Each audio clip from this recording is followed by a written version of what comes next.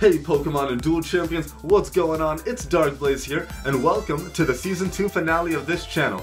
So, to wrap up Season 2, it's another crossover between Pokemon and Yu-Gi-Oh! So a while back in the 50 episode special, I did a crossover where I showed you 50 Pokemon that resembled 50 Yu-Gi-Oh! Monsters. Now a lot of them were Performa Pals, but what are you gonna do? But today, I'm gonna be doing something similar again where I showcase 50 Yu-Gi-Oh! Spells and traps that could be potential Pokemon moves in the future. So, what we're gonna do is, there is some criteria that these cards need to fall under. First off, the card name can only be 1 or 2 words, as that is the limit for most Pokemon moves and abilities. Second, the image of the card itself has to resemble a Pokemon move that already exists and could be potentially modified in the future. And then on top of it, when I discuss these cards, not only am I going to resemble the move itself, similar to the card, I also need to discuss the power of this move, if this move is physical, special, or if it gives a status condition, and what the move would actually do in the game and in the anime. So with all of that being said, and now that we know the criteria and what the discussion will be about, be sure to leave a like on this video, subscribe to join the Champion Squad today if you're new to the channel, and share this video with a friend, and let me know down in the comments if you will disagree or agree with these moves, and if you think the move really isn't too convincing, such as maybe Typhoon, a trap card being a Pokemon move in the future. Be sure to let me know if you agree or disagree down in the comments below. And with all that being said, cue the intro.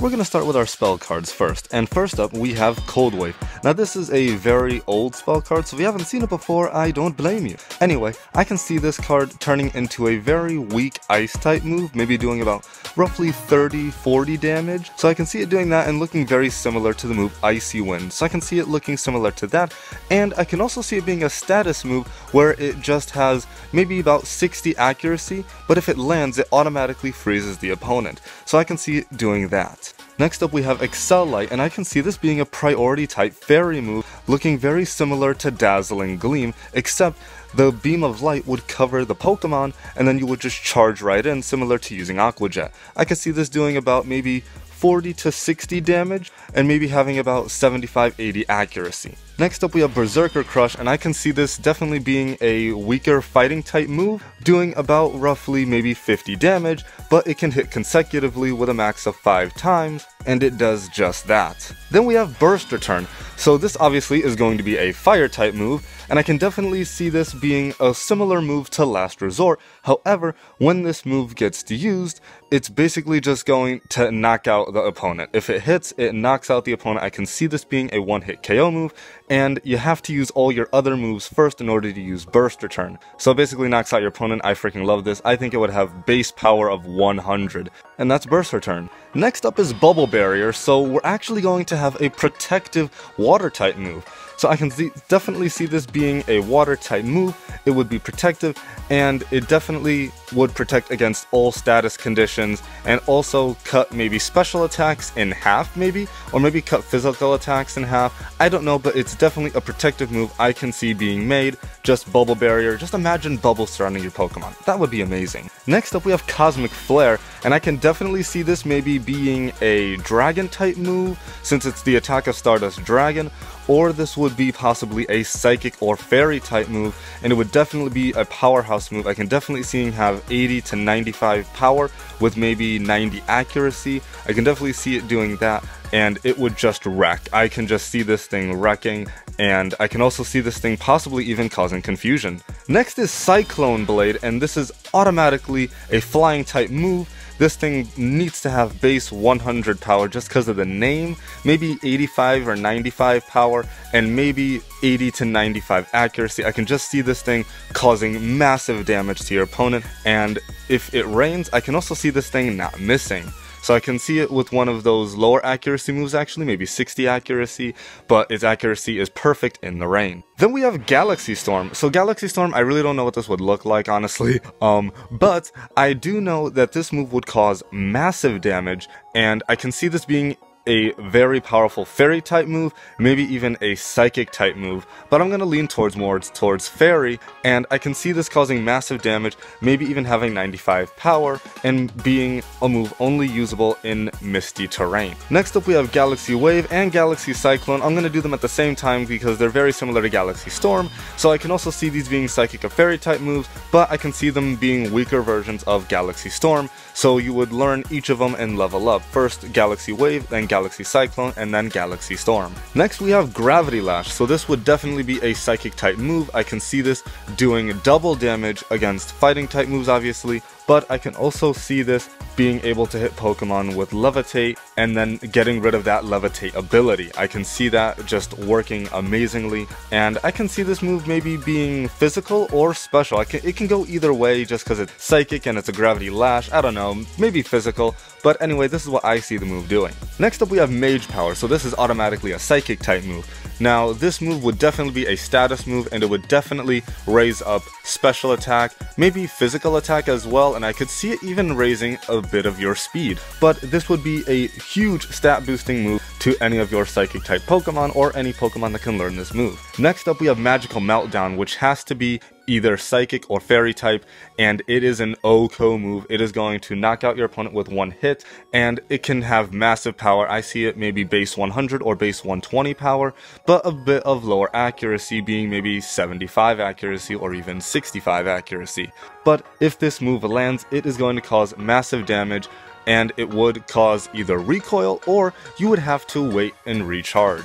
Next we have Megamorph. So I want this move to be similar to Belly Drum, so either a fighting or a normal type move, maybe even Psychic if you want to, but it's definitely going to be a stat move, and it's definitely right away going to double up your attack points and maybe even double up your defense. Either way, you're getting a massive stat boost. Then we have Molten Destruction, so this is also going to be a one-hit KO fire type move, which I don't think we've ever had before. So I can see Molten Destruction being a 5 PP move with base 120 power and accuracy of about 80. So this move is just automatically going to hit. Maybe I should lower the accuracy because it's an OHKO move, so maybe 50 accuracy, and I think this move would just cause massive damage. Next up we have Night Beam, so this is automatically going to be a dark type move, and I can see it hitting opponents that vanish for one turn, meaning Pokemon that use Fly or use Shadow Force or Phantom Force.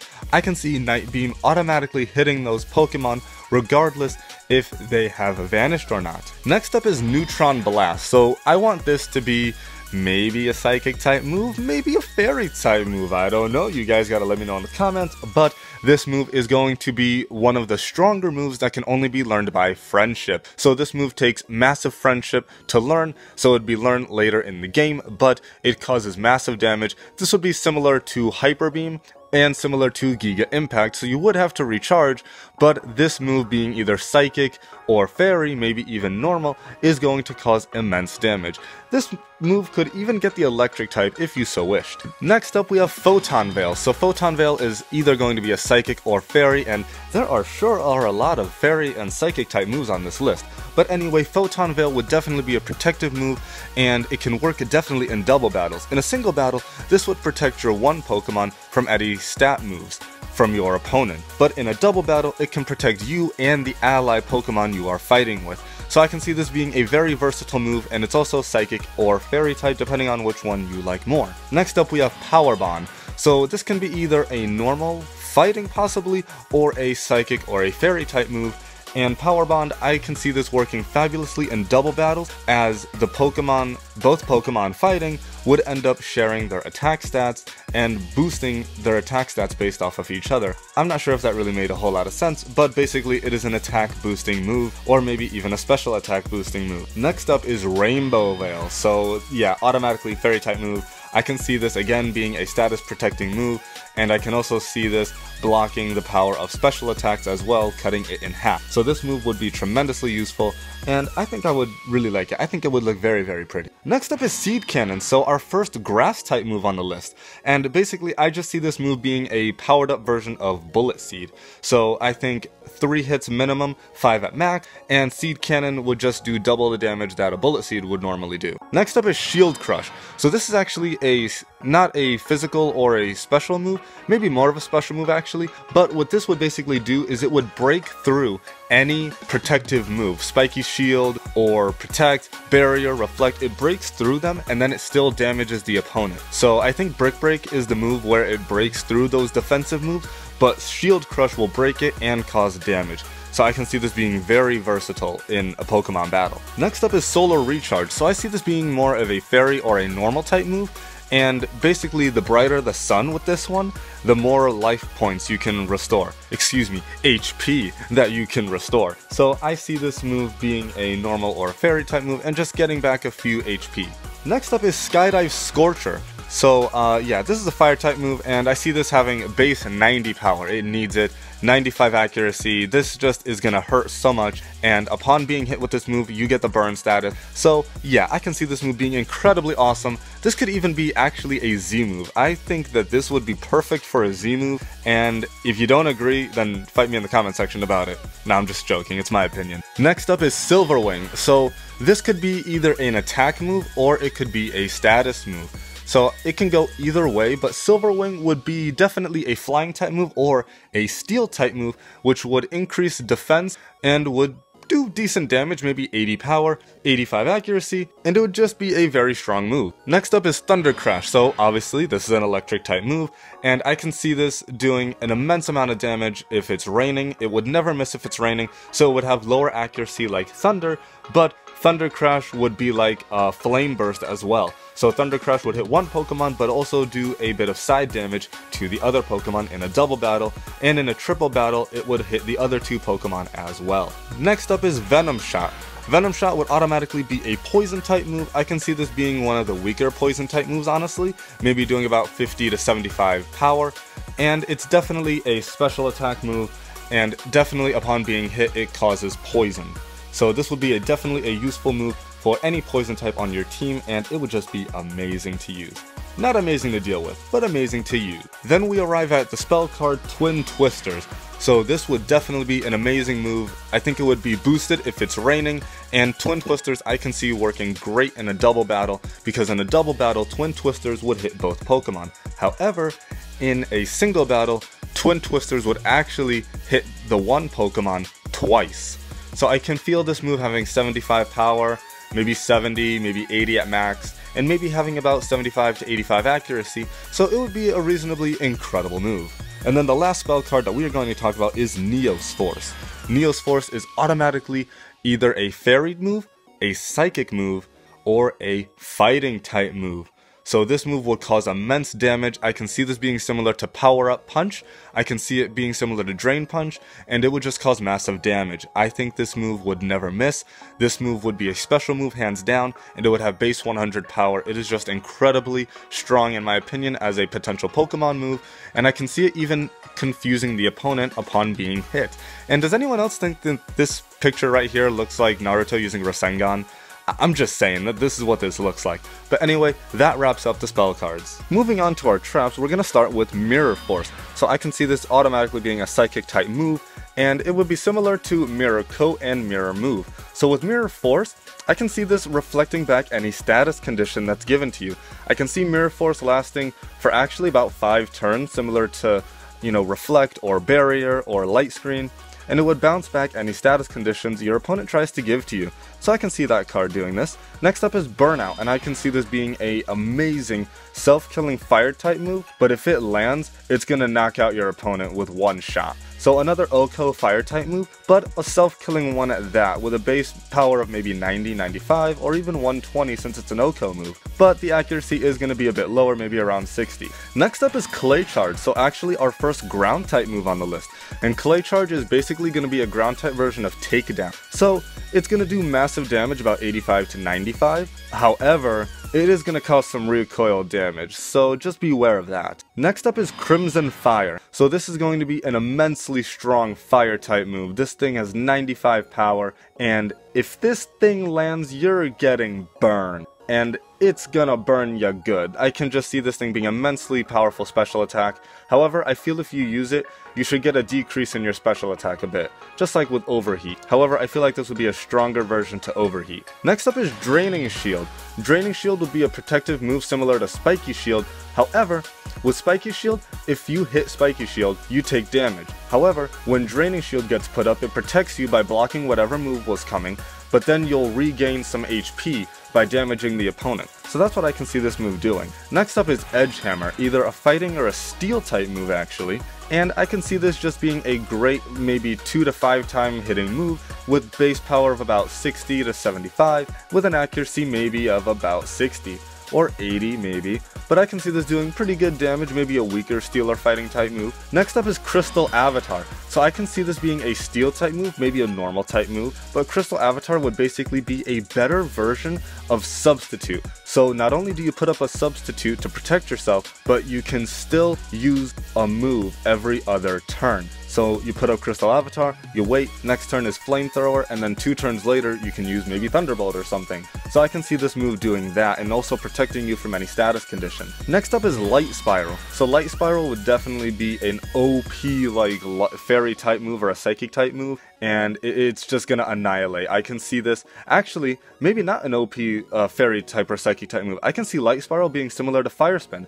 So it's a fairy or psychic type move that continuously causes damage, like Fire Spin. And for its power, I can see maybe 60 to 75 power, so I can see that working. Next up is Meteor Flare. Meteor Flare, I'm gonna say has to be OP. I can see it either being a dragon type move or a fire type move that has to be learned with high enough friendship. So I can see that working out, maybe drop your special attack after you use it, but it's definitely going to be OP. Next up is Magnet Force, so a steel type move here on the list, and I can see this maybe bumping up special defense, bumping up defense, maybe bumping up speed. Definitely going to be a stat move where it bumps up your stats, maybe all your stats like Ancient Power. I can see this move being incredibly useful. Next up is Magnet Conversion. So this move would power up an ally steel type or just any ally Pokemon, while it also powers up your own stats. So again, another stat boosting move, but I feel like this one maybe would double all your stats. Next up is Mirror Gate. So with Mirror Gate, basically you set it up, it's a priority move, it goes up first, kind of like Shell Trap or Trap Shell, whatever it is, whichever order the words go in. But I can see this being a priority move, going first, setting up, and whatever attack your opponent throws at you, or whatever status condition they throw at you, you throw it right back. You don't take any damage, it's protective, and it throws it right back. Next up is Mirror Wall. Mirror Wall is going to be another protective move on this list, and it's going to stand around for about 5 turns, similar to Burial or Reflect or even Light Screen.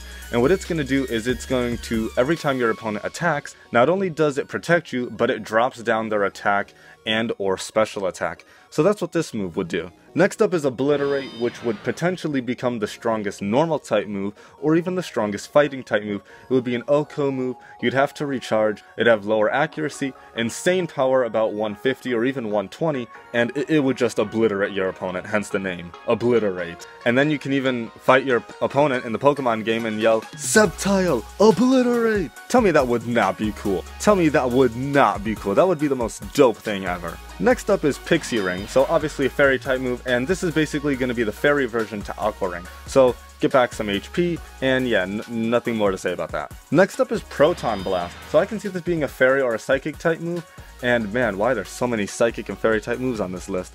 But anyway, I can see Proton Blast hitting maybe 2 to 5 times, and maybe being the fairy or psychic version to Bullet Seed. Next up is Shadow Spell, and yes, I realize this is a trap card, but this is the anime version, and in the anime it was a spell, so I'm just using this picture. I know it's a trap. But Shadow Spell would basically look like Embargo, however, it would prevent your opponent from using any special attack, as long as this move is in play, and it would last for about 2 to 5 turns. So that's what Shadow Spell would do, and I can see it being really annoying. Next up is Spirit Force. So I can see this being an all or nothing move, and what it's going to do is it can be a self-killing move possibly, but what it would do is any Pokemon that comes in neck has max attack or a defense, max speed, whatever.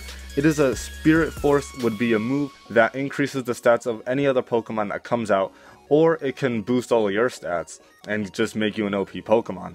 I don't know, this move would be incredibly good though. Next up is Tornado Wall, which would be, actually, it'd be a protective flying type move. We've never had one of those. So Tornado Wall would actually never miss Tornado Wall would be a protective move that blocks, actually, rock type moves really, I can see this being so strong it blocks special attack rock type moves, and Tornado Wall would just be immensely awesome. There's no way to break it, it lasts for like 3 to 5 turns, and it would just be amazing. And then last up, I actually forgot a spell card a while ago. The last card we need to talk about is Junk Barrage. So I can see this being definitely a fighting type move, and I can see it being one that is just immensely powerful, maybe being a one-hit KO. I can see this doing incredible damage, maybe 90 base power, good accuracy, and maybe having 10 PP.